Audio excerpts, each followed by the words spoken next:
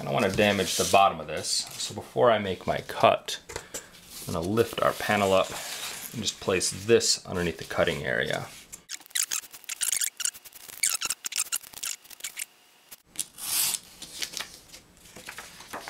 There's our creeper face cut out. Finish up this end.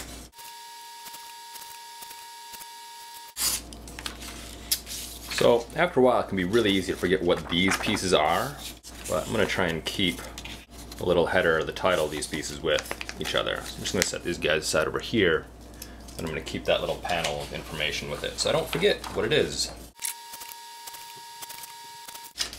Body panel cut out. Put this over here.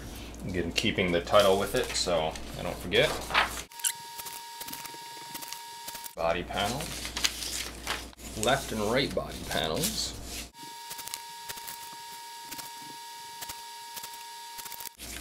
The left and right side of the body. Top body panel.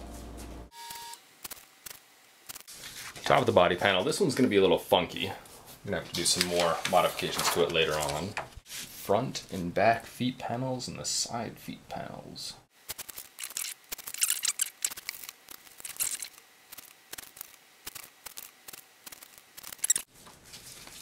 Go ahead and set these aside. The front and back feet panels.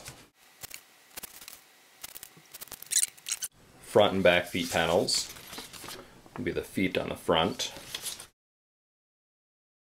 For the top body panel, this is going to go right underneath the head. So just underneath the head, on the very top of the body is going to be this panel. We don't actually need most of this, and in fact, since we've added that 4" by 4" neck piece that's completely hidden, this is going to be a little bit, it's not going to fit nicely.